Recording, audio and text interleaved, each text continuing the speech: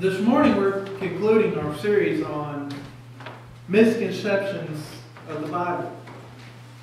We're looking at several things that modern Christianity has taken from the Bible and used it in the wrong context or in the wrong way altogether. We've called this series, "The Bible Doesn't Say That." We're looking at things that people will take and use to fit their own agenda, or sometimes even their own doctrine.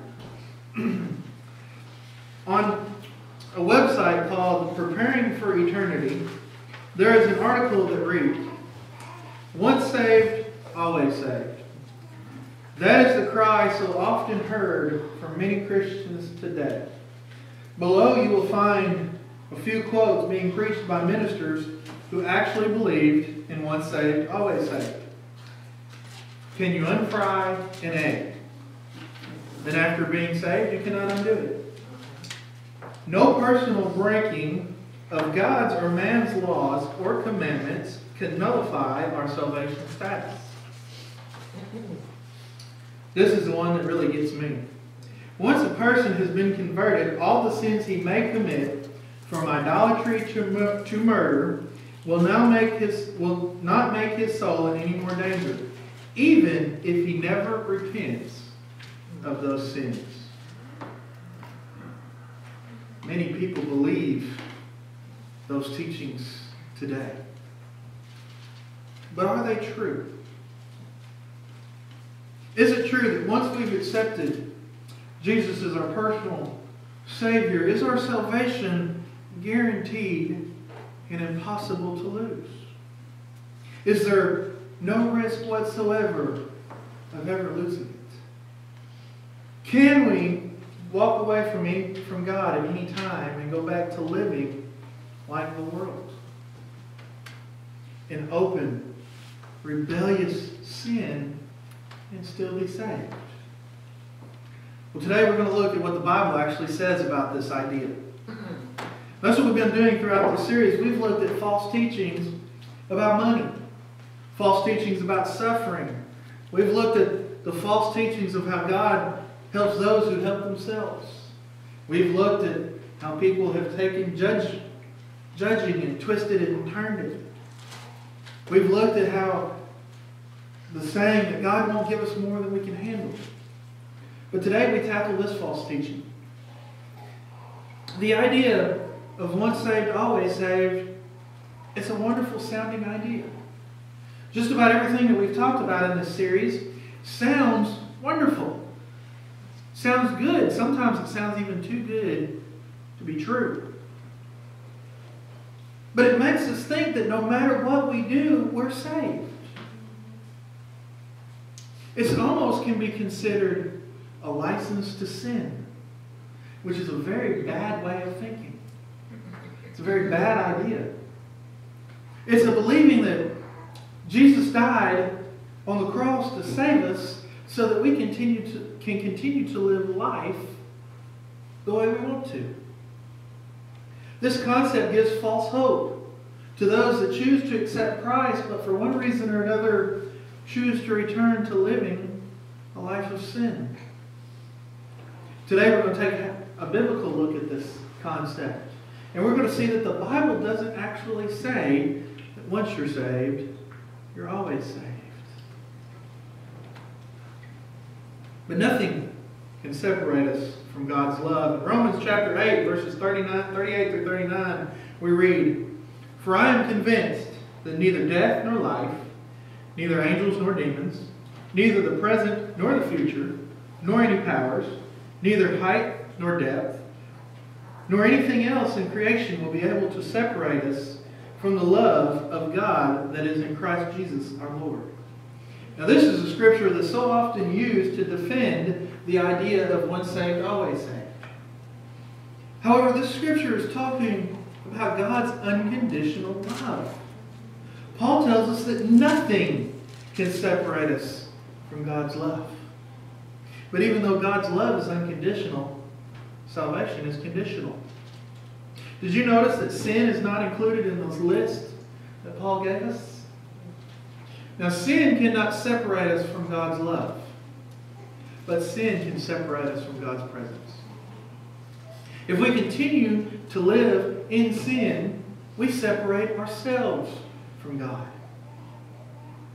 When God sent Jesus to die on the cross, He did so because He loves every person that has ever or will ever walk the face of this earth. One of the most popular scriptures, even unsaved people can quote this scripture, John 3:16. For God so loved the world that He gave His one and only Son, that whoever believes in Him shall not perish, but have eternal life. God's love is unconditional. He loves everybody in the entire world, even those that reject Christ. Folks, I tell the kids on Wednesday nights, and even those that reject Christ their entire lives want to have nothing to do with God. Matter of fact, the ones that want to keep God out of everything, God still loves them. But eternal life is conditional. In order to have eternal life, we must believe in Christ. But that includes obeying Him as well. Yes, as a Christian, we're all going to sin from time to time. However, we're commanded in the Bible to confess our sins and repent, and when we do, we're forgiven. That's why that one statement bothers me so much, because it says they teach that even if you don't repent, you're still saved. That's not what the Bible says. The Bible tells us to repent. In other words, we have to be sincere in seeking forgiveness. We have to truly mean that we're sorry for what we've done. Yet if we continue to repeat the same sin so much as that it becomes part of our life, were we truly repentant? Probably not. We choose to separate ourselves from God. And I agree with Paul. Nothing, not death, life, angels, demons, past, present, future, any powers, any height, any depth. Anything, there's nothing in creation that can separate us from God's unconditional love. But sin will separate us from God's presence. God still loves those that reject Him. God still loves those that rebel against Him. God still loves those who die in their sin. Yet even in His unconditional love, God is still a God of justice. When we reject Him, or even when we accept Him but we choose to return to a life of sin, His love is not going to save us. Does that mean He can't? No, He can. But it doesn't.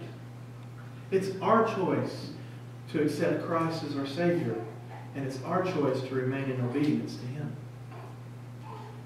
So can we fall from grace? If grace is God's riches at Christ's expense, and it is a free gift, can we lose that gift?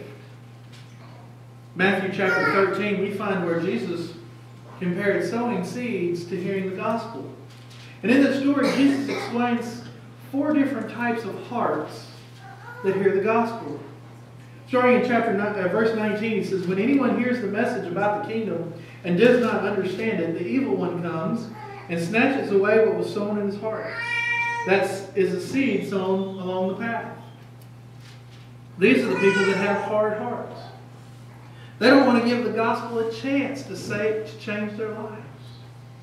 They're so wrapped up in the world that Satan is able to quickly turn their attention away from the gospel and onto something else. These are the people that reject Christ. These are the people that want you to reject Christ. These are the people that try to drive the name of Jesus out of everything. But then, continuing in verses 20 and 21, it says, the one who received the seed that fell on rocky places is a man who hears the word and at once receives it with joy. But since he has no root, he lasts only a short time. When trouble or persecution comes because of the word, he quickly falls away. And this is where the story gets a little complicated. These people receive the gospel with joy.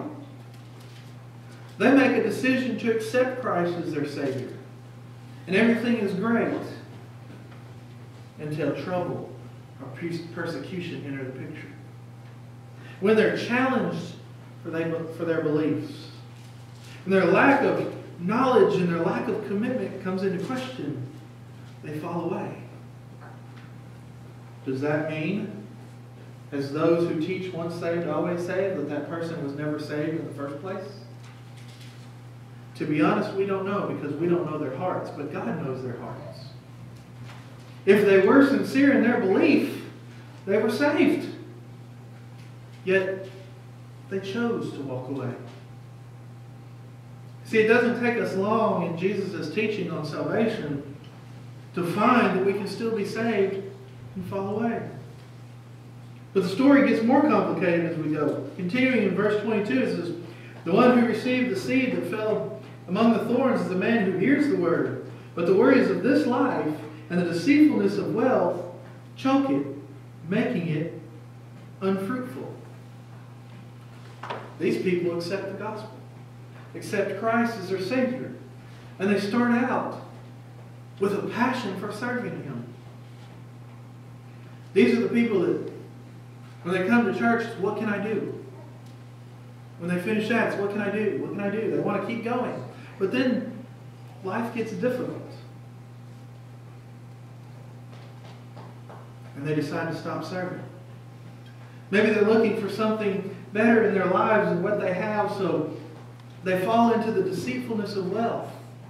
Maybe they've heard that money, the more you send, the more God will give. They begin to focus on that, or they begin to focus on their career, and they put their service for Christ behind them. Again, those that believe once saved, always saved will say that these people were never truly saved. But Jesus never said that they weren't saved. He said they believed, but they were unfruitful. These people may be faithful churchgoers, but they don't do anything to serve in the church or in the community. They do nothing in their lives to develop the fruit of the Spirit. They do nothing to produce any fruit for the gospel of Jesus Christ. That doesn't mean they're not saved. Finally, Jesus tells us who is guaranteed to have eternal life. In verse 23, he says, "But the one who received the seed that fell on the good soil is the man who hears the word and understands it. He produces a crop, yielding 100, 60, or 30 times what was sown." These are the people who accepted Christ as their Savior, and they put Christ first in everything that they do. When they face difficult times, they turn to Christ for help. When they face persecution, they rely on Christ to protect them and carry them through. When life gets tough, instead of worrying about it, they trust that God's in control and that His will is going to be done. Instead of chasing the riches of this world, these are the people that seek first the kingdom of God and His righteousness. These are the people that are working in the church. They're spreading the gospel everywhere they go. They're doing whatever they can to remain obedient to God's word. These people choose to walk with Jesus no matter what life throws at them. And the result, they produce 30, 60, to 100 times the fruit that was sown in their heart. Will these people still sin and fall short? Of course. Folks, we're not going to be made sinless until we're called home to heaven. But when we fail, we'll confess. We'll repent and we'll learn from those mistakes. From these scriptures, we can see that we can be saved and still fall from grace. Sometimes it can be the difficulties of life that drive us away. Sometimes it can be persecution or the deceitfulness of wealth. Sometimes it can be worry. Or it can even be sin that causes us to fall away from Jesus. So we need to remain faithful no matter what. If we can fall from grace, What do we need to do to keep that from happening? God will do His part of the promise. We need to uphold our end by remaining faithful no matter what we face in our lives. John chapter 15, verses 5 through 6, Jesus said, I am the vine, you are the branches. If a man remains in me and I in him, he will bear much fruit. Apart from me, you can do nothing. If anyone does not remain in me, he is like a branch that is thrown away and withers. Such branches are picked up, thrown into the fire, and burned. That right there tells us we can fall away. Jesus is the vine. We're the branches. We must remain faithful to Him no matter what life throws at us. And when we do, we're going to bear fruit. We're going to bear fruit not just in our lives, but we're going to bear fruit in the lives of other people. See, that's the key to all this. We must remain faithful to Christ. Well, if we can choose to remain faithful, that means we can choose to remove ourselves from Him. We can choose to remove ourselves from grace. See, we're given this wonderful thing that a lot of people don't understand. We're given this wonderful thing called free will. And we can choose to follow Christ or reject Him. There's no scripture in the Bible where we are told that we will be forced to remain faithful. That's left up to us. One day we'll either be rewarded or punished for our choice, but God is not going to force us to choose to remain faithful. Because if He did, He would remove the gift that He gave us of free will. Therefore, we can choose to walk away from Christ and return to living in the ways of this world. That doesn't mean that we weren't saved. If we do, Jesus said we would be like the branches that are thrown away. We'll be left to wither and burn. In Revelation chapter 3, verse 5, Jesus again says, He who overcomes will, like them, be dressed in white. I will never blot out his name from the book of life, but will acknowledge his name before my Father and His angels. He who overcomes is the one who remains faithful no matter what happens in his life. If we do, we're dressed in white. Christ will acknowledge us before God the Father and even the angels, and will enter eternal life because our name is written in the book of life. However, if we don't overcome, if we fall from grace and we give in to the pressures of this world, we can be denied before God and the angels, and our name can be blotted out. 1 Corinthians chapter 10, verses 1 through 5 says, I do not want you to be ignorant of the fact, brothers, that our forefathers were all under the cloud, and that they all passed through the sea. They were all baptized into Moses in the cloud and in the sea. They all ate spiritual food. They all drank the same spiritual drink. For they drank from the spiritual rock that accompanied them, and that rock was Christ. Nevertheless, God was not pleased with most of them. Their bodies were scattered over the desert. See, Paul uses this and he reminds us that we're not that much different than the people of Israel. They were baptized into Moses like we're baptized into Christ. They ate the spiritual food and drank the spiritual water just like we eat the bread and drink of the cup of the Lord's Supper. All of which come from the rock. That rock is Jesus Christ. He was their rock and He's our rock. But God was not pleased with most of them, and they died in the desert, never to enter their promised land. Over the next several verses, Paul lists how Israel rejected God. They created an idol. They committed sexual immorality. They tested God. They grumbled against God. And as a result, all but two of that generation died in the desert.